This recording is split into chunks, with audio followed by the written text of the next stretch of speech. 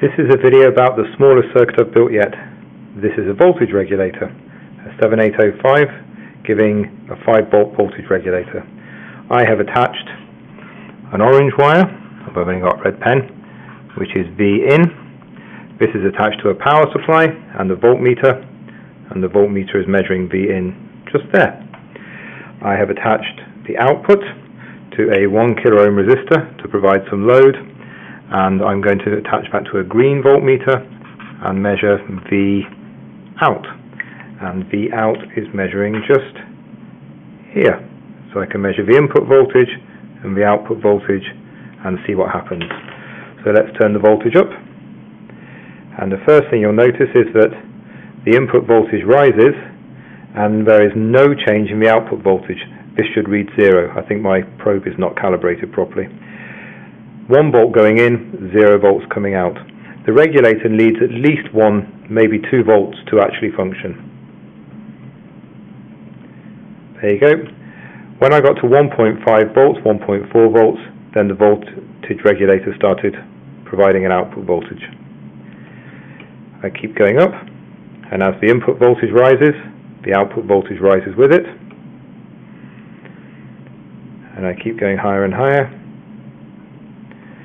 And when I get to about 6 volts, the output voltage is still not quite 5 volts, and it's still rising. But now, when I get to 7 volts, the output voltage is 5.1 volts almost, and it's fixed. And if I keep the input voltage going up, the output voltage no longer rises.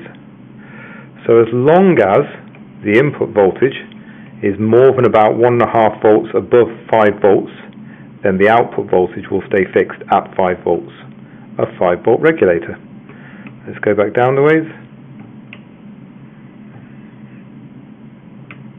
and we'll see that the voltage stays at 5 volts until this gets to about 6.5 volts in, and there it starts to collapse.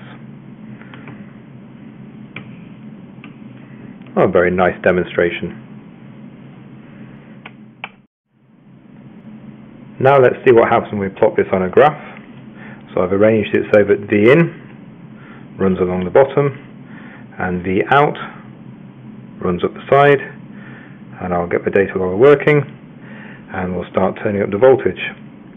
To start with, we get no output voltage, then there's an interesting little step, and then the voltage rises steadily. As the input voltage rises, the output voltage rises, and when it gets to 5 volts, the output voltage stays fixed. And when we come back down the way again, as the input voltage falls, the output voltage stays fixed. So the input voltage can vary, but the output voltage stays fixed at 5 volts. Okay, it's not changing, it's staying at 5 volts.